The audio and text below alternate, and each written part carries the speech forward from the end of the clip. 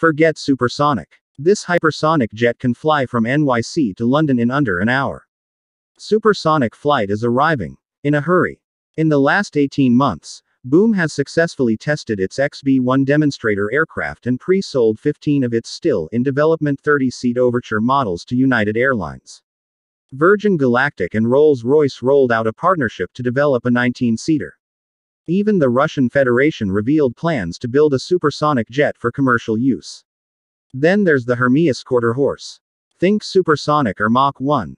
The speed of sound. Multiply by 5 and you have the hypersonic Quarterhorse. Last week, the Atlanta-based company announced a $60 million award from the U.S. Air Force to finance testing of the aircraft. Like the Greek god Hermes, this Hermeus is designed to travel seamlessly between worlds, with a projected top speed of Mach 5.5, or 4,219 miles per hour.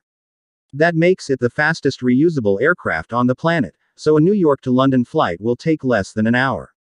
The speed will come from a unique engine setup, a turbine-based combined cycle (TBCC) propulsion system. Such systems use a standard jet engine for launch and landing and to build enough speed in flight to feed air into a second turbine, known as a ramjet or scramjet, which produces more power, but requires high-speed air flow in order to ignite. The difficulty is managing the transition between the turbines and achieving the necessary aerodynamics. Hermeus is off to a good start. In 9 months, it designed, built and tested its engine, which is based on GE J85 turbojet, and it has 2 advantages when it comes to testing. The Quarterhorse will fly autonomously, so the development team can get prototypes in the air and learn from them without risking pilots' lives. Right now, it plans to test a small-scale version in 2023, a midsize cargo-carrying version in 2025 and a larger commercial passenger version in 2029. The other advantage is, of course, the government money.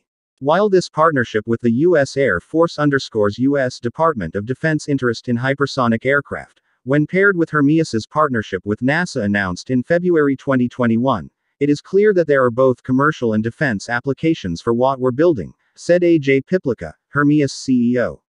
Yes, defense is important, but really, let us know when we can wake up in the morning and make it to a late afternoon tea time at St. Andrews. Thanks a lot for watching our video in your precious time. If you like the video, please like and share the video with your friends.